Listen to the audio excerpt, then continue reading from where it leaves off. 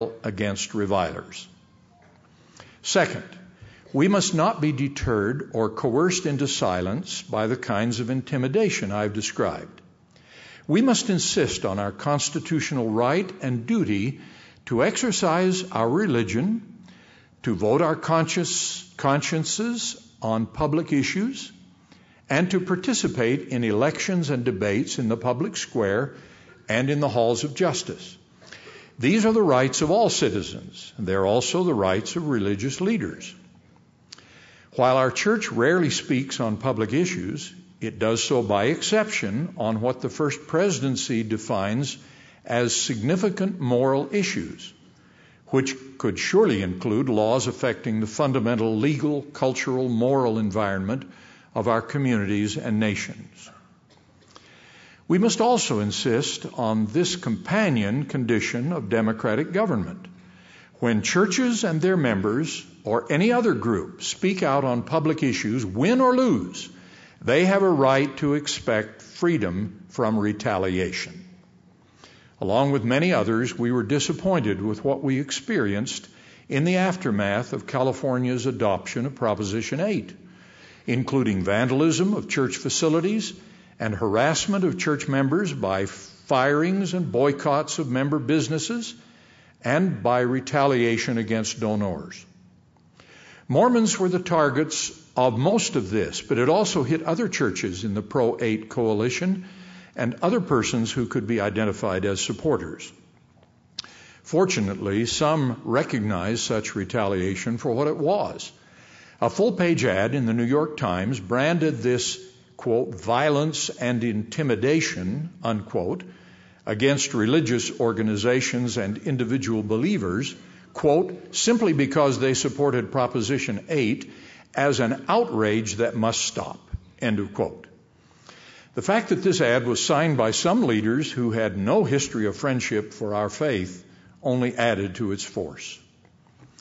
It is important to note that while this aggressive intimidation in connection with the Proposition 8 election was primarily directed at religious persons and symbols, it was not anti-religious as such. These incidents were expressions of outrage against those who disagreed with the gay rights position and had prevailed in a public contest. As such, these incidents of violence and intimidation are not so much anti-religious as anti-democratic. In their effect, they are like the well-known and widely condemned voter intimidation of blacks in the South that produced corrective federal civil rights legislation. Third, we must insist on our freedom to preach the doctrines of our faith. Why do I make this obvious point? Religious people who share our moral convictions feel some intimidation. Fortunately, our leaders do not refrain from stating and explaining our position that homosexual behavior is sinful. Last summer, Elder M. Russell Ballard spoke these words to a BYU audience, quote, "We follow Jesus Christ by living the law of chastity.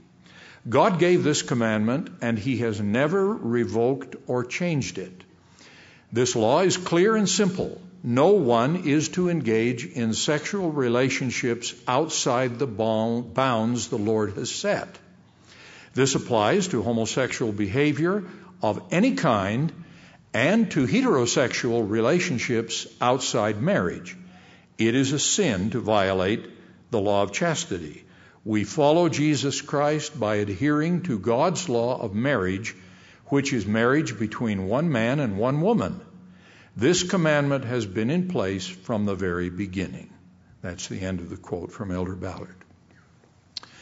We will continue to teach what our Heavenly Father has commanded us to teach, and to trust that the precious free exercise of religion remains strong enough to guarantee our right to exercise this most basic freedom.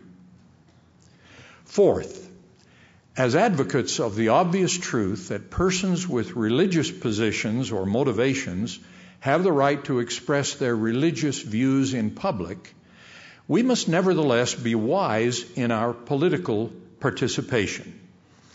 Preachers have been prime movers in the civil rights movement from the earliest advocates of abolition. But even the civil rights of religionists must be exercised legally and wisely. As Latter-day Saints, we should never be reticent to declare and act upon the sure foundations of our faith. The call of conscience, whether religious or otherwise, requires no secular justification. At the same time, religious persons will often be most persuasive in political discourse by framing arguments and positions in ways that are respectful of those who do not share their religious beliefs and that contribute to the reasoned discussion and compromise that is essential in a pluralistic society. Fifth, and finally, Latter-day Saints must be careful never to support or act upon the idea that a person must subscribe to some particular set of religious beliefs in order to qualify for a public office. The framers of our Constitution included a provision that no religious test shall ever be required as a qualification to any office or public trust under the United States. End of quote. That constitutional principle forbids a religious test as a legal requirement, but it, of course, leaves citizens free to cast their votes on the basis of any preference they choose. But wise religious leaders and members will never advocate religious tests for public office. Fragile freedoms are best preserved when not employed beyond their intended purpose. If a candidate is seen to be rejected at the ballot box primarily because of religious belief or affiliation, the precious free exercise of religion is weakened at its foundation, especially when this reason for rejection has been advocated by other religionists. Such advocacy suggests that if religionists prevail in electing their preferred candidate, this will lead to the use of government power in support of their religious beliefs and practices. The religion of a candidate should not be an issue in a political campaign. And now in conclusion, it was the Christian principles of human worth and dignity that made possible the formation of the United States Constitution over 200 years ago. And only those principles in the hearts of a majority of our diverse population can sustain that Constitution today. Our Constitution's revolutionary concepts of sovereignty in the people and significant guarantees of personal rights were, as John A. Howard has written, quote, generated by a people for whom Christianity had been for a century and a half the compelling feature of their lives. It was Jesus who first stated that all men are created equal and that every person is valued and loved by God. End of quote. Professor Dinesh D'Souza reminds us, quote, the attempt to ground respect for equality on a purely secular basis ignores the vital contribution by Christianity to its spread. It is folly to believe that it could survive without the continuing aid of religious belief. End of quote.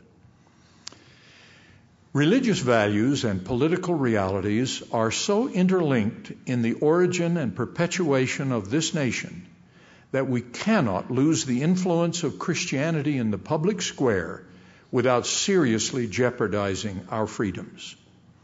I maintain that this is a political fact, well qualified for argument in the public square by religious people whose freedom to believe and act must always be protected by what is properly called our first freedom, the free exercise of religion.